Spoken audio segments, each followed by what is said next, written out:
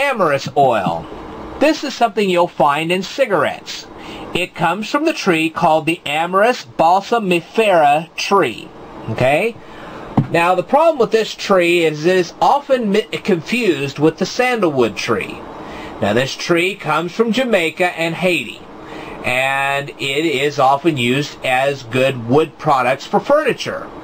Of course, recently Haiti's had some problems and they don't use this wood quite so often because it has become more expensive to chop down and use. Okay? But this tree is often known as the candlewood tree, and that's because it has such a high oil content that if ignited, it could tower into a nice flaming candle. You could probably see it in the middle of the night. Alright, so what is this oil usually used in? Well, some people use it to clean wounds. Some people use it in soap. And other people use it to flavor like medicines and stuff. Okay?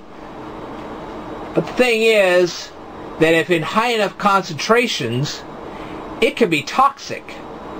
Now think about it. Something that you're using to clean wounds, sometimes used in tiny portions to flavor medicines, and sometimes used in soap. Well, would you want to inhale something that you normally use as a soap product? Or to clean wounds? I wouldn't. But this is an ingredient you'll find in cigarettes. Amazing, huh? I will tell you more in a future video, so stay tuned.